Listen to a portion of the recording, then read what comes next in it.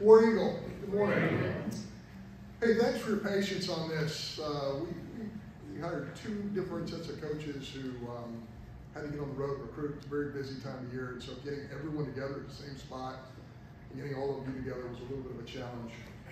We appreciate your patience, and I know a lot has already been written about the folks that we're about to talk about this morning. But I want to talk just briefly about Jordan Szabo and then let you have the real thing and let him come up and talk. But as we went through this process, it was pretty clear that Jordan Szabo was a guy who was a winner, could develop players and recruit players. He's a two-time national ITA Coach of the Year. The combination of the fact that of his coaching background and the fact that he played in the Southeastern Conference, had 73 doubles victories, along with 56 singles wins from 2012 to 2015 was a factor for us. Somebody who has played this league, somebody who's coached in this league, and I know this might seem arrogant to say, but to compete in this league in any sport, week in and week out, is the most competitive thing in all of amateur sports. He was a part of coaching 3 consecutive SEC championships. Was part of on a staff that won the 2024 national championship. And when you talk to women's tennis folks around the country, the first thing they will talk about is his prowess as an evaluator in the recruiting process, which is critical. There's 2 parts of the recruiting process. Recruiting is talking young people into coming to your institution. Evaluation is picking the kids you want to talk into coming to your institution. And both of those things are different, but they're both equally important. We talked to former student athletes who competed for Jordan and asked them specifically about player development. It was unrivaled, unmatched. And then we got to meet Grace, his wife, who was also a Southeastern Conference athlete, a soccer player at Texas A&M, and could see, yes, indeed, Jordan is an outstanding evaluator and recruiter. So all that said, I could go on and on and on, but in a very short coaching time period, this man has created quite a resume. And I would love it if you would welcome the 12th women's tennis coach at Auburn University, Jordan Szabo.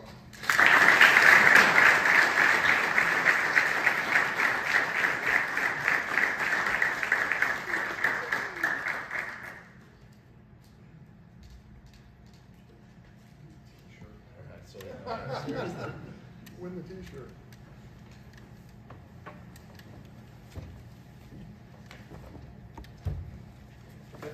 Coach Szabo is going to start with a opening statement, and we'll open up any questions from the media. Thank you, everyone, for being here. Thanks, John. Too kind speaking there about me, but a few people I'd like to thank first. Obviously, Athletic Director John Cohen, President Chris Roberts, John's team.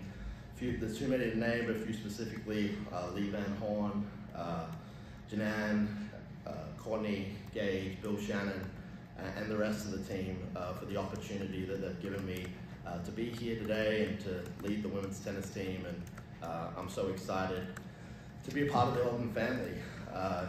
In my short, brief time here, I've gotten to know a bunch of people and learning and meeting more people every single day, but what a place this is to be a part of, and Auburn's a special and magical place, and I'm so lucky to be here. So I can't thank all those people enough for trusting me and giving me this opportunity to come and help build on the success that we have here. I'm going to bring great passion to the job and to coaching and to tennis, and high standards, and I know what it takes to win, and that's what I want to do here. I'm going to recruit the best players that I can, work tirelessly every single day, and I think something that's really important is I'm going to bring great consistency every single day with all those things that I was talking about, but just being the same kind of person and being myself every single day. In 2024, I think some people aren't like that, and that's something that I'm going to always do and always going to bring. The tennis team's had a lot of success over recent years, and that's something I want to build on, and I want to get us in the hunt every single year to win, and to win championships and to bring titles back to Auburn. So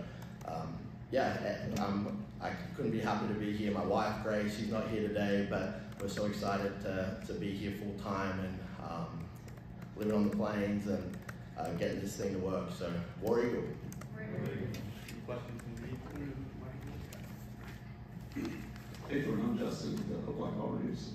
Just when you were talking with John and anyone else you were talking to about taking this job, just what jumped out at you about Auburn, or is there maybe one main thing that really made you want to come here? I think the traditions and the family, obviously speaking to John and his team, they know what it takes to have a winning program and their kind of vision for the program, but I think it was just being here, being in the SEC, and just the family kind of culture and how real people were here. So those were the major things. I know you can win here, you see it around campus, and golf winning a national title here recently, track and field coming second, and if you can do it in those sports, you can do it in all sports. So that's the major thing for me.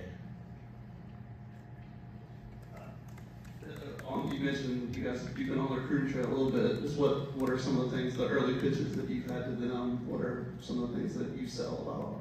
Yeah, I think that this is a place that you can come and be really successful, create great value for your future as a tennis player, but also as a student. And this is a place where you can come and it's going to change your life. So those are the major things. I'm looking to give the ultimate tennis experience whilst you're in college. So that means with the training and you're developing and the whole holistic thing of being a student athlete. And I think nowhere does it better than Auburn. I've been a lot of places, and this place, what they provide to the student athletes is second to none. And what a great place to do it in. Close to Atlanta. For a tennis player, that's so crucial to be able to travel worldwide. We're recruiting worldwide. So those are the major things I'm selling, and just selling if you want to come be a part of a place and a program that's going to do everything right on a daily basis and give ourselves the best chance to be successful. I don't think any program is going to give a better tennis experience than that. Jason, Paul Undercover, you mentioned President Roberts and John Cohen and his staff. We've talked to people that are in the building and said, look, there's everybody being on the same page feel. What was your impression of that? As you were kind of working through the process, did you feel that, hey, everybody's pulling in the same direction? Oh, definitely.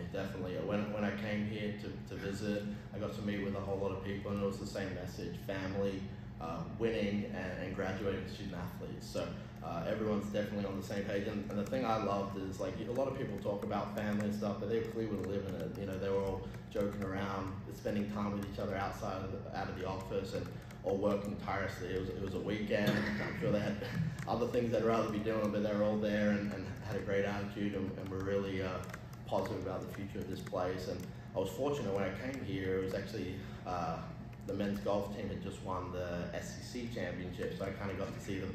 Rolling Toon was down the corner. It was awesome. So just to see the passion and pride that everyone has for Auburn, they're definitely everyone's on the same page, and it's such a time to be here.